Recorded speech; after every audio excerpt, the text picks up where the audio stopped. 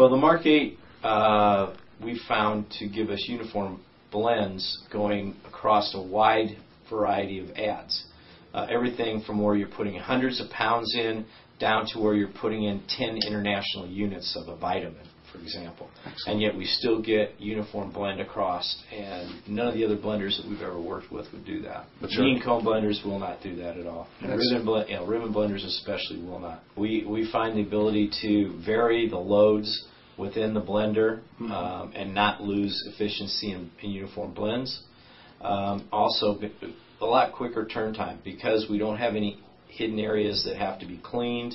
Everything's easily cleaned down, dried, and efficiently moved ahead, and don't worry about cross-contaminations from areas that might be hidden in a bee blender, for example. So we have products that go as high as 87 adds in the one blend, and they can go as high as several pounds to as low as a teaspoon in that blend and still be found uniform when we do label claim checks. Every lot is sent out for label claim testing.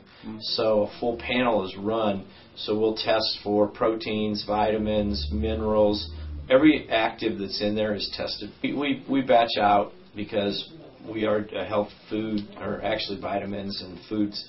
So anytime we change from a flavor or a type of product, we have to completely clean down. So we'll run entire batches and lots.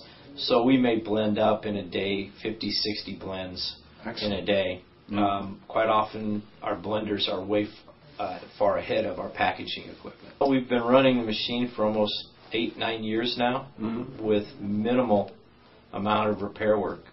Excellent. That's the key, is it just works and runs and runs and runs.